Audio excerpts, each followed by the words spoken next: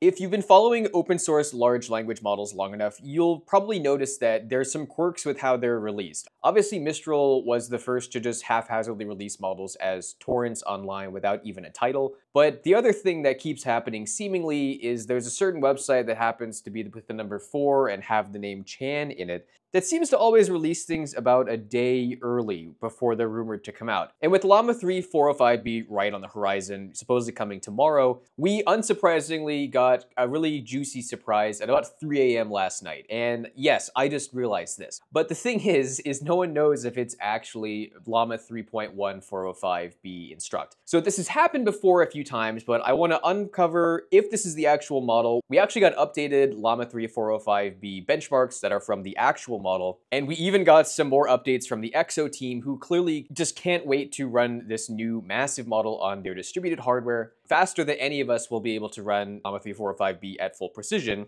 because all of us are too GPU poor to run this entire model.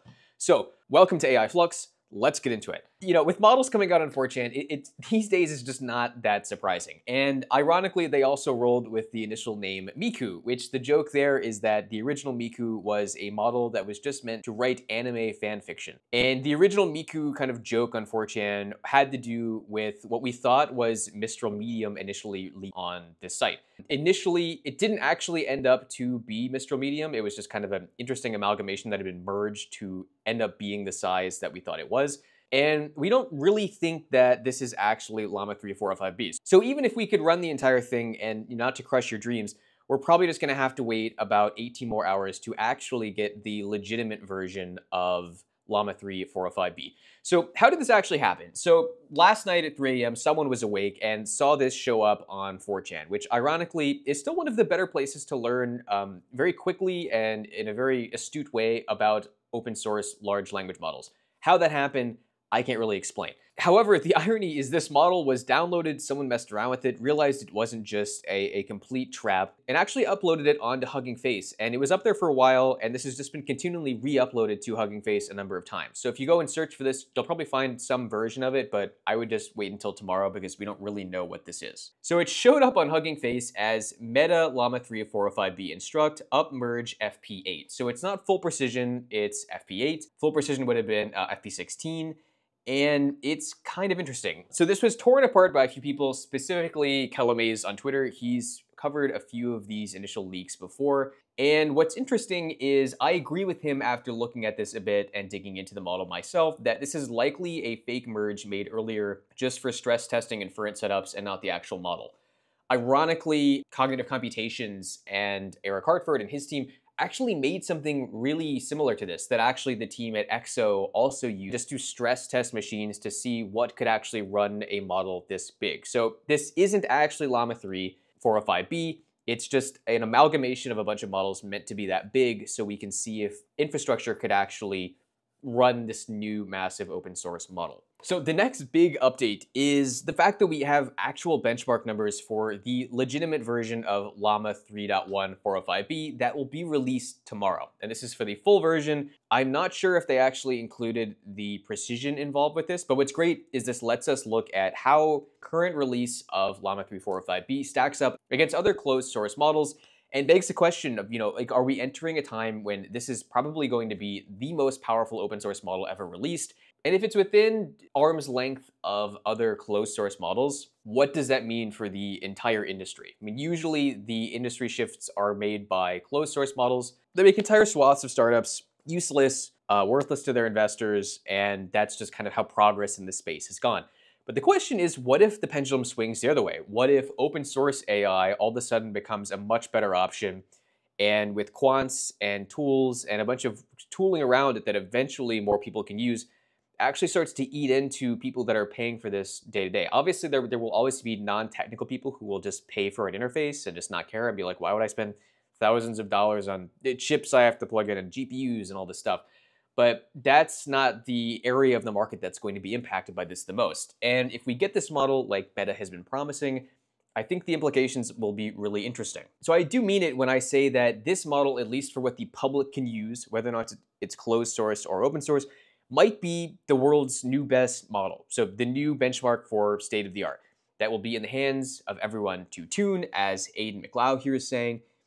And the irony is we might actually get a version of this once it's fine-tuned down that's actually cheaper than GPT-4 Omni and GPT-4 Omni Mini. And GPT-4 Omni Mini is basically the cheapest model in existence right now. So it's an interesting benchmark to beat. So these are the benchmarks we have right now. They are basically, to my knowledge, these have been confirmed. These numbers are kind of wild. So we have basically, I think like 9 or 10 benchmarks here. The big ones are GSM 8K, HeliSwag, Human Eval, and a number of sort of specific versions of MMLU. So what's crazy here is assuming that the numbers for Meta Llama 3.1-405B are accurate. Meta, basically the biggest full precision version of this model from Meta is better than GPT-4 Omni in basically every single Meta Llama model that has come before it, which is pretty cool. Now, I will say it's an interesting choice only picking GPT-4 Omni because we know, even though GPT-4 Omni is mostly a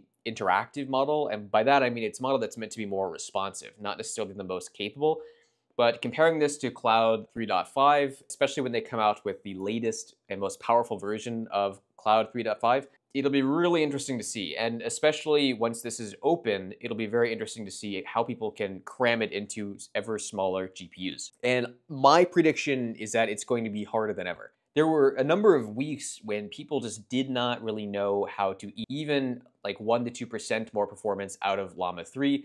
And of course, now it's been around long enough, we understand how to do that. But I think with a model of this size, just given the expense of running it and the expense of kind of starting with it in its massive full precision size, might mean we have kind of a delay before we start to see real performance being eked out of it and people who don't have, a couple $1,000s to spend in the cloud to use it for. And I hope that tools like XO get even better and that people with a few GPUs can manage to run this at like a usable speed. But I think the big question is how quickly we'll see more interesting quants that are actually derived from the primary model, and when someone with like 4090s will be able to run this at even close to a usable speed. And for those of you who are curious, Chubby, or he goes by Kimonsimus on Twitter, also has this link. I'm not going to post the link before, but you can download Miko 2 right now if you want to.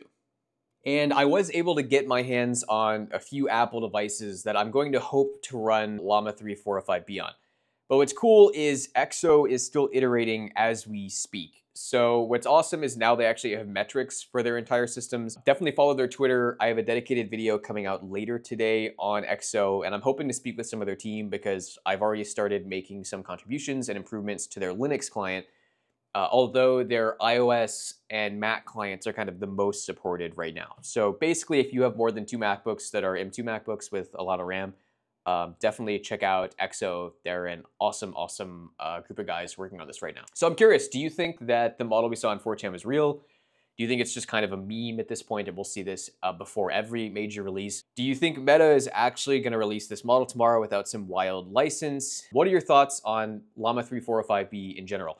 The benchmark numbers are very promising. I was kind of wishing they'd be a little bit better, but the fact that this is an open source model on day one without further tuning, just obliterating GPT-4 Omni, is kind of wild. So let me know what you think. As always, I hope you learned something.